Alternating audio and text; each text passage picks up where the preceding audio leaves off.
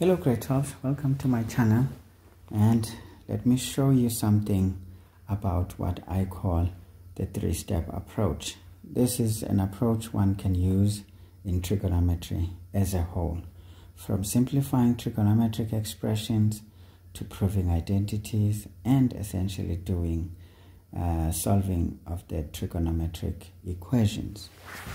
So this question was shared to me by one of my students, and I figured it's a good one to show how this can help you if you master it. Now, question says determine the numerical value of the following of the expression below without the use of a calculator. Okay, great. So where do we begin? Obviously, our inspection should tell us that whenever we see angles greater than 90 degrees, we have to reduce them. So we use our three-step approach, which includes BODMAS, factorizations, and trigonometric identities. But BODMAS can be used applied. That means brackets off. But now when we're saying this is applied, we are suggesting that here we are going to use reduction formulae and cofunctions. Right. And then still in an applied format, AS means special angles. Okay, then direct is just how we know it from arithmetic: brackets, ordinals, division, multiplication, addition, and subtraction. Okay, factorization has three formats: taking out the highest common factor, doing the difference of two squares, or factorizing a trinomial. All right, and factorization is merely division, but keeping what we divided by. All right, trig identities also become very important. So let's start to show these steps. Now what we do here, we obviously want to reduce. So first of all, we write our cos. Then 198 is in the third quadrant, so this is 180 degrees plus 18 degrees. Okay, this is squared minus 2. All of this is divided by 7, sine 27 degrees. Cos 333 is 360 degrees minus 27 degrees. Now, when doing these reductions, don't worry about being strategic. Just reduce them first, and then you will use a strategy later. So, this is 4 into, we first handle the reduction. So, see, we are on reduction formula now. Cos in the third quadrant is negative. But this is squared minus 2. I don't know why I cluttered things here. Shouldn't. I have a bit of space. Okay,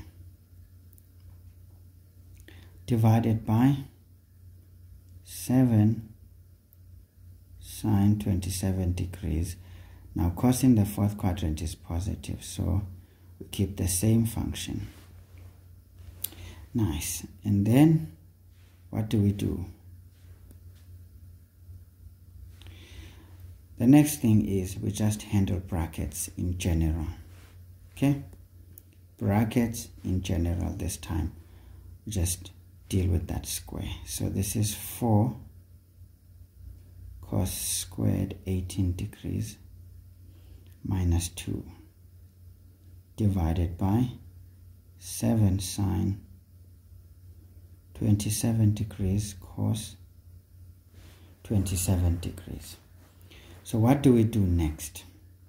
Well, we will notice that we've got a highest common factor in the numerator, so we factorize by taking out the highest common factor. So 2 out, we remain with 2 cos squared 18 degrees minus 1 divided by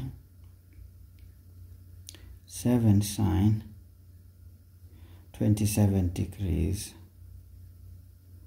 cos 27 degrees. Now this bracket is telling us that we have an identity. This is the cos double angle identity in expansion, so we can reduce that.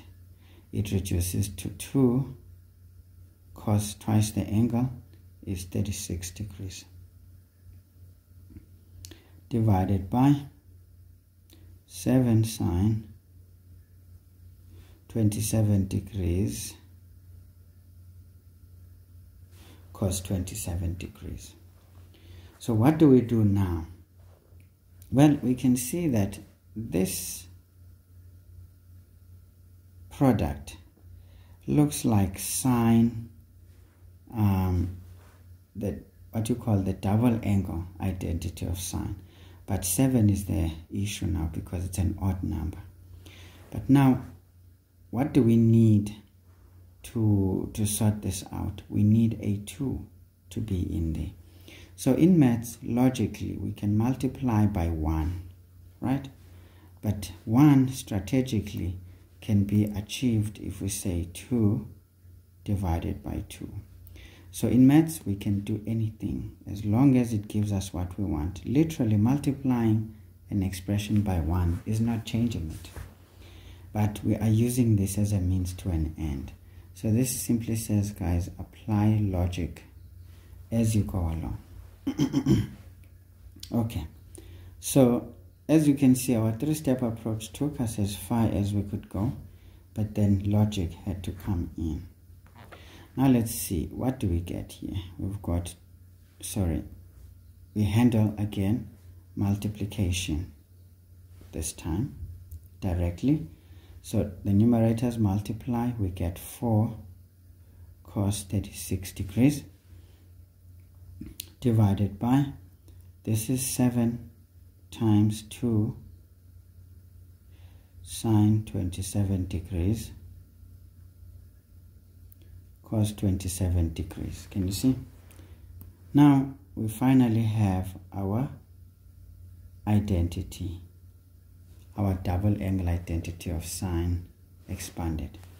So this means we can reduce that. So this is 4 cos 36 degrees divided by 7 sine. Now we double that angle, it's 54 degrees. Now what next? Now if we inspect, these are all acute angles, but they don't look alike. But now when we add them up, we get 90. So that means we can use our co-ratios. Co-ratios are part of the reduction formula. So we go there. Say fine, we can change whichever we want. So this is 4 cos of 90 degrees minus 54 degrees divided by 7 sine of 54 degrees. And then we sort it out. This is the same as 4. Now the cofunction of cos is sine 54 degrees. It's positive because that's the first quadrant. Divided by 7 sine 54 degrees. Now can you see these two take care of each other?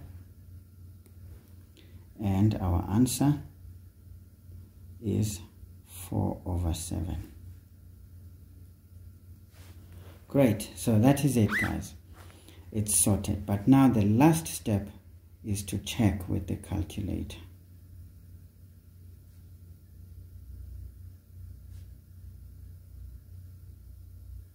Okay, so all you do, you just punch the original expression into the calculator and see if you get the same answer. But be very careful because you need to also introduce brackets there.